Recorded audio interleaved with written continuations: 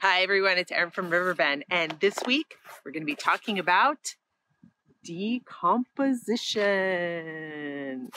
So I had this really cool idea as I was walking through the forest, and I noticed that there were a lot of trees that had fallen and some logs that looked very different from my really cool maple tree here. This is my favorite tree in my backyard, so I'm really happy to share that with you. But I was wondering, why do they look so different after they've been on the ground for a long time? And I thought that this would be a really cool lesson to talk about in our series this week. So before we get started, did everyone bring your nature science journals? Make sure that you write in all of the information that you need for your science investigation this week. So think about today's date, the weather. Did it really rain a whole lot yesterday, or was it sunny? What kind of conditions are we thinking about here? So before we go out into the woods, I'm going to show you what I found, and I want for you to take some cool observations. So this is this really cool thing that I picked up off the ground. I'm going to put it up to the camera so you can see. This is really interesting. And to me, everything that I found on the ground was this really deep, dark color. And you can see it next to my maple tree. It looks very different, right?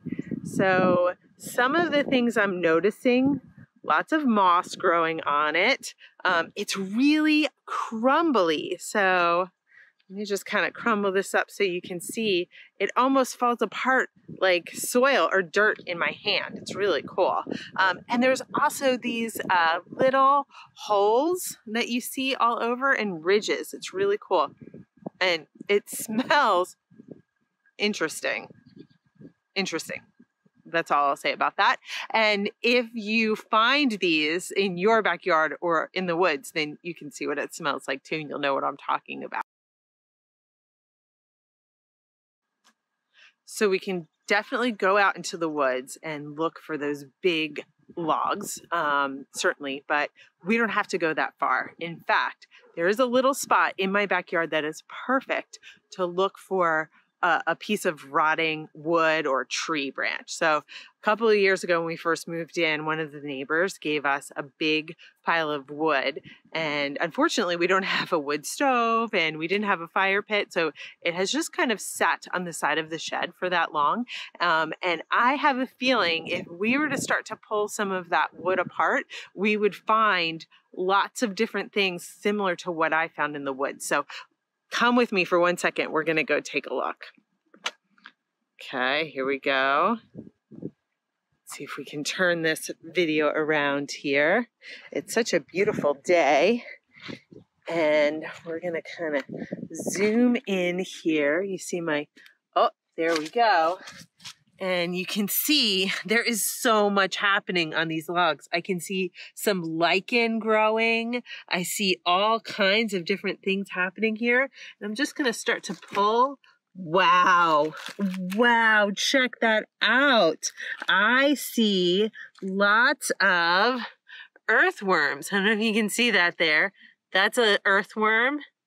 Another earthworm. You can see that. I also think I saw a whole bunch of roly-polies, and they kind of scattered away. Ooh, and a centipede there too. Lots of different things going on here. So one of the things that we notice right away is we've got some rotting wood here for sure. Now this looks a little bit different than what I just showed you. It's still really dark, still really brittle, lots of holes and ridges, and it looks like it's certainly been eaten away.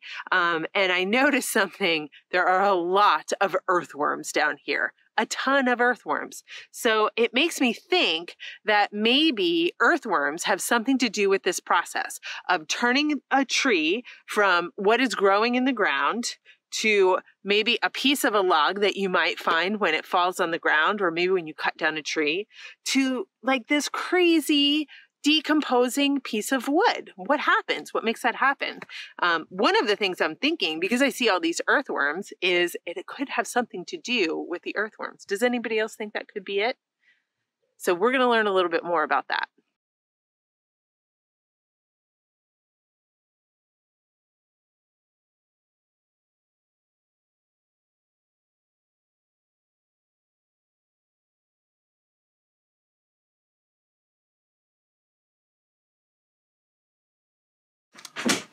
So we know that from our investigations, when we look at a piece of wood that is decaying and rotting on the ground, whether it be a log or some wood from my wood pile in my backyard, we know we see earthworms. We see lots of earthworms. So I think that one of the answers to our question about what turns a tree from a living thing after it dies on the ground to this crumbly, decaying piece of log. What does that? And the fact that we see earthworms is a real clue that they may have something to do with that. So there is actually a way that you can study earthworms up close. We're going to create what's called a scientific model. Okay? So scientists use models all of the time. And a model is just simply a miniature version of something in real life that is made into a miniature so you could study it very carefully. In fact, I've been cleaning out my house and I found this lovely model right here of Beaver Stadium for any Penn State fans right there. I thought this was really cool. So I can't bring Beaver Stadium to you on YouTube. However, I found my husband's real-life 2-scale model of Beaver Stadium. So if you wanted to look at any aspect of Beaver Stadium, whether it be how many seats, the ratio of field to seats, the ratio of grass to stadium, you can look right here at this model. But that's not the type of model that we're doing with our earthworms here. What we're gonna do is we're gonna create something called a vermicompost bin. And it's basically a worm habitat that we can use to study what worms do over time. So here I am with our scientific model. Remember, we're looking at earthworms and what they can do in an ecosystem. So what I have here is a vermicompost bin. Turn that upside down. So we're working with compost right now. And what we know about vermicompost is that we create a little ecosystem for our earthworms, and our earthworms do a really important job for us. So this is my personal vermicompost bin. You can see some of the worms that are living in here. Just get an up close look there. Okay. And these guys do a really simple job. What they do is I put food waste in here. So things that are no longer growing in the ground, think about it, like my apple cores, potato peels, banana peels, little bits of salad that don't have dressing on them. I put newspaper in here. They also like a little bit of cardboard, not a whole lot. And then what they do is very simply, they eat those things and they digest them and then they poop. And when they poop out all of that stuff, it's great nutrients that I can then put on my garden. So this is a way that worms help us to decompose. So we know now by looking at our scientific model and thinking about our decomposing logs that we see in nature, that these are great decomposers. I want you to think for a second about some other decomposers that we see. If you go outside and flip open a log, see what things you find in there. You'll find living things. You might find fungi like mushrooms and shelf fungus and all sorts of things growing on a fallen log, and all of those things are decomposing. So another way that scientists build investigations is by doing some research. They read books about the things that they're studying to get some background information. And as we all know, there are two different types of books that we can look at. We can look at fiction and we can look at nonfiction. And nonfiction books and articles are a great way to learn about the natural history of a species like an earthworm, or to learn about ecology to help you build your investigation. We also have fiction, which is a lot of fun. And so I thought I would take this opportunity to share with you one of my favorite books about earthworms. It is called Diary of a Worm. And this is written by Doreen Cronin and illustrated by Harry Bliss. And what I love about this book is it's actually written from the perspective or from the feelings of an earthworm. So you can transport yourself into the world of what it could be like if you were an earthworm. So, are you ready? We might learn a little bit about earthworms here too. Okay. So this is a diary or a journal. And so look at this. This is amazing. Some things that I noticed, just like in your journals, we've got a date and we've got an illustration and we've got some things that the earthworm is talking about. So first day, March 20th. Mom says there are 3 things I should always remember. The earth gives us everything that we need. There's me, there's the earth. When we dig tunnels, we help take care of the earth. Must make tunnel, help earth breathe. Number 3, never bother daddy when he's eating the newspaper. Chomp. March 29th. Today, I tried to teach Spider how to dig. First of all, his legs got stuck. I think I twisted one of my ankles. Then he swallowed a bunch of dirt. I give up. Tomorrow, he's going to teach me how to walk upside down. April 1st. Worms cannot walk upside down. Okay. April 4th. Fishing season started today. We all dug a little deeper. Did you guys hear something? April 10th. It rained all night and the ground was soaked. We spent the entire day on the sidewalk. Hopscotch is a very dangerous game. Now look, if that's an interesting perspective, it's like you're a worm looking up at that big person and their shoes.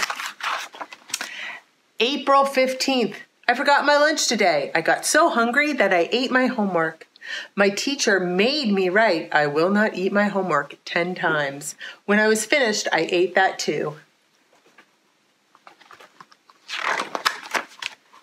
April 20th, I snuck up on some kids in the park today. They didn't hear me coming. I wriggled up right between them and they screamed. I love it when they do that.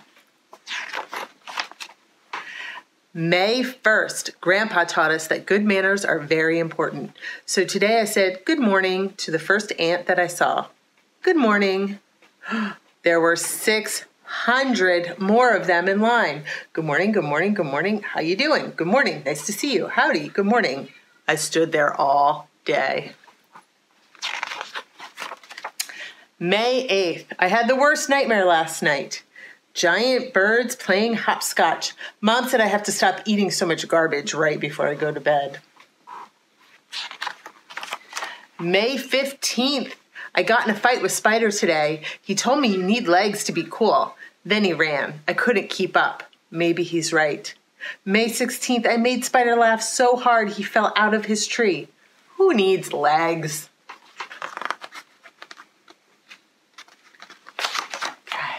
May 28th, last night I went to the school dance. You put your head in, you put your head out, you do the hokey pokey and you turn yourself about, and that's all we could do. June 5th, today we made macaroni necklaces in art class. I brought mine home and we ate it for dinner. You're very talented. June 15th, my older sister thinks she's so pretty. I told her that no matter how much time she spends looking in the mirror, her face will always look just like her rear end. Spider thought that was really funny. Mom did not. July 4th. When I grow up, I want to be a Secret Service agent. Spider says I will have to be very careful because the president might step on me by mistake. It's a dangerous job, I told him, but somebody's got to do it.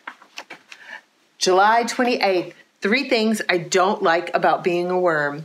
Number 1, I can't chew gum. Number 2, I can't have a dog. Number 3, all that homework. July 29th. The 3 good things about being a worm. Number 1, I never have to go to the dentist. No cavities, no teeth either. Number 2, I never get in trouble for tracking mud through the house. Number 3, I never have to take a bath. Who's my grubby little boy? August 1st. It's not always easy being a worm. We're very small, and sometimes people forget we're even here. But like Mom always says, the earth never forgets we're here. Wow, and there's some family pictures. Very cool. So even though this is fiction, so this is not real, it's made up, it was a story, it told us a lot about worms. So we learned a little bit about what it's like to be a worm and maybe had some clues about their role in taking care of the earth. So we can look at this, and we can also share some nonfiction books about worms that are fact-based. So what I would love for you to do in your journal, if you want to do this afterwards or push pause and do it now, is why don't you think about your favorite animal, or maybe it's a worm, maybe it's a bug or a bird or something that you see in your backyard, and think about what it must be like to be that animal. And if you could write maybe 2 or 3 entries from a diary of your favorite animal, and I would love to see what you come up with. So if you would like to send those to Riverbend, we'll provide the email at the end of this video, and I would love to see some pictures of your diaries, of your animal diaries, when you're finished. So this is a great spot to look for decomposers. If you look along the stream bank here, there are a number of fallen logs and dead trees, and it looks like they've been here for a while. Lots of good habitat for our decomposers underneath. We're going to take this one here, see if I can roll it over and find something cool. Ooh. Ooh, that's really heavy. Okay. That one's a little heavy. Let's keep walking this way. How about, here's a really cool one. It's covered with some moss. Let's see if we can flip it over and find something. Wow, check it out. All the way underneath here. Look at all of this soil. I see some earthworms. This looks a lot like my compost. And wow, check this out. Actually found, this is very cool, a red-backed salamander from Pennsylvania. He's just kind of chilling out here. It is definitely salamander season, so we're seeing salamanders come out and breed, and we're even seeing eggs this time of year and little tiny salamanders like this guy. He's so cool.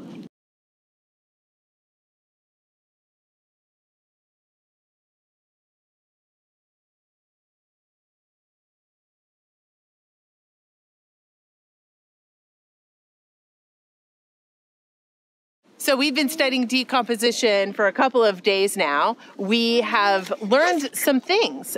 We've looked at models of decomposition. We've studied decomposition in my backyard, in the woods, at Riverbend, all over the place. And we have learned that decomposition is really nature's most amazing way to recycle. So when things are growing in the ground, like trees, and eventually die, they fall to the ground. And over time, this really cool process of decomposers and bacteria and sunlight and warmth and air all come together to help break that tree down and turn those nutrients into usable soil that can grow new trees. So decomposition is happening all around us and is really important.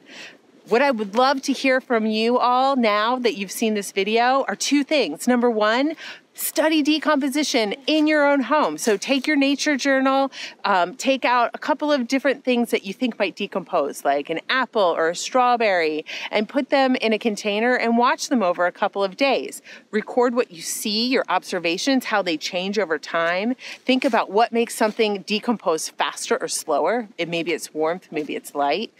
Also, remember that really cool story we read about the earthworms, Diary of a Worm? I want you to pick your favorite decomposer whether it be an earthworm or a beetle or any other kind of animal that you can think of, and write a diary about that animal in their day. What kinds of things do they do throughout the day? And remember, we're writing it from the perspective of the decomposer. Please share with me your journals and your diaries, and we'll even highlight some of those on Riverbend's webpage. Thanks, everyone. Have a great day.